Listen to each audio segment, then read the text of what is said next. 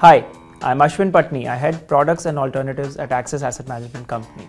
Let's look at another question that's commonly asked. What is the difference between large cap, mid cap and small cap? Large cap companies are companies that are the top 100 large companies in the market. Mid caps are 100 to 250 and small cap are the companies that are beyond that. When you look at investing, what you have to keep in mind is that because the large cap companies are such large, more large businesses, they're typically much more established and typically the business risks is much more manageable. Whereas for mid and small, these risks could be much higher.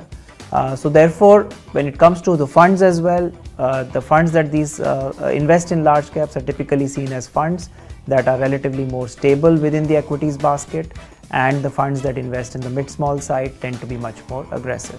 You also have multi-cap funds. Multi-cap funds combine large, mid and small cap companies into a common portfolio, and that's one way for investors to actually participate in the entire spectrum in a common product.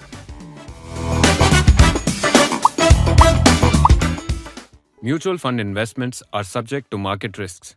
Read all scheme-related documents carefully.